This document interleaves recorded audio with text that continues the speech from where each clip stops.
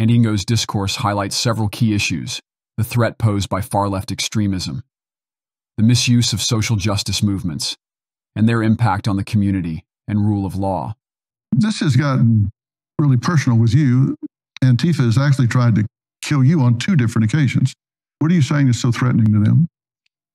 So I try through my journalism to inform the public about the threat of violent far-left extremism in the United States.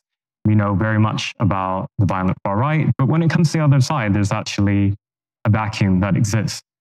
So what I did as an independent journalist was to go out with my mobile camera to record what was happening at some of these so-called direct actions and protests, which were branded around things that sounded really wonderful: social justice, racial justice, Black Lives Matter.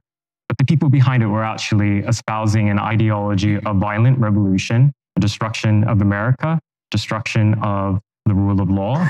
In 2020, they exploited the death of George Floyd to carry out acts of violence across the United States. This wasn't to the benefit of any Black communities. Instead, what we saw were Black businesses, homes, neighborhoods torched to the ground. 4 years later, many of these same strategies and tactics are now being used again at some of these university encampments. Y'all agree? Ngo contends that far-left factions exploited incidents like George Floyd's death to perpetrate violence, stirring public concern about preserving social order and safeguarding businesses and communities. This reflects a growing public interest in understanding threats to national stability and safety. Ngo's role as an independent journalist shedding light on these dangers aligns with conservative principles of transparency, accountability, and the significance of an informed citizenry. His critique of violent methods used under the banner of social justice underscores a broader skepticism towards a movement that, while championing noble causes, might conceal elements intent on destabilizing society.